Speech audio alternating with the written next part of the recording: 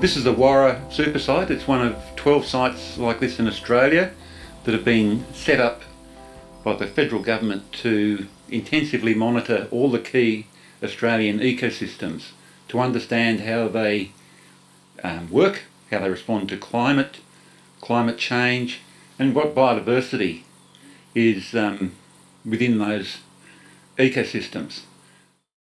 And the Australian network is part of a much bigger global network of sites. So there are sites like this established all over the world to help us understand how ecosystems work, and particularly how ecosystems respond to changing climates, better understand climate change, and also they assist in providing data to assist in modelling future climate. So they're really important sites globally for understanding the interaction between the Earth's surface and the climate systems.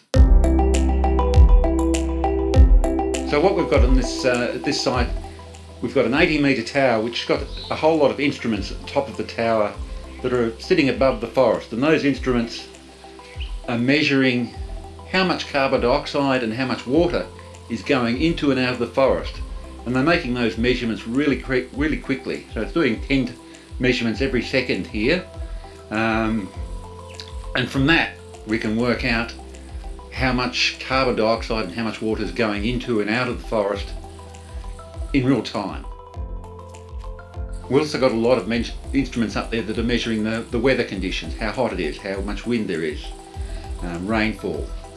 So we're tracking climate, so we're tracking forest productivity and climate, and allows us to understand just how this forest is working. So the Warra site is typical of the really highly productive forest ecosystems in the world. It's one of the most productive forest ecosystems, natural forest ecosystems in the world. So it can accumulate massive amounts of carbon that takes them out of the atmosphere and stores it in trees. And what makes it interesting is it does it in really short periods of time. So typically 300 or 400 years is the maximum time that these forests would accumulate carbon. Then a wildfire would come through and it would all start again. So understanding that carbon cycle is critical. Until we can understand how the forests work in relation to disturbance cycles, we can't understand how we should be managing them appropriately.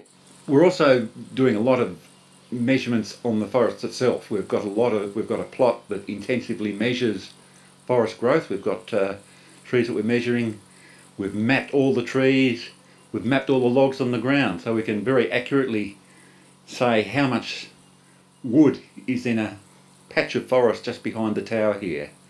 We're monitoring biodiversity, so we've got acoustic recorders. We've got lots of mosquitoes.